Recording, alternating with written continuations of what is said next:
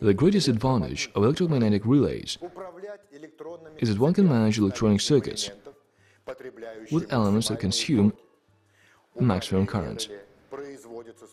A relay is controlled by small currents, and namely exclusive source supply or elements of electronic circuits that produce a certain minimum voltage for current loads.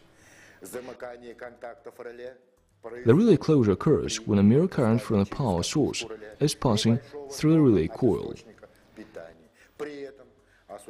and there is a remote control, turning on and off,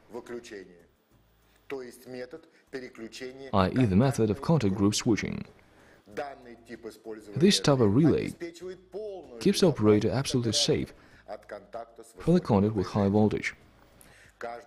Each type of an electromagnetic relay is designed for nominal operating voltage of the coil, its resistance, switching voltage, and current of the contact group.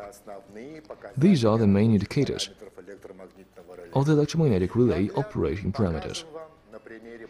We'll give you a practical example of simple connection and the use circuit of relay REN33 in non-complicated surface mounting. To see this firsthand, we use a power supply with two devices with an arrow, a voltmeter and an ammeter, and we take two fans as a load that run on AC 220 volt. Well, in the center of our combined circuit is relay REN33, which is designed to work in voltage of 27 volt. This is a rating for its reel. I get around very well with a voltage of 12 volt, and it's quite enough for this unique device to operate. Connection of the assembly elements. 12 volt go from the power source to the outputs of the coil. We connect both fans to one of the four relay contact groups.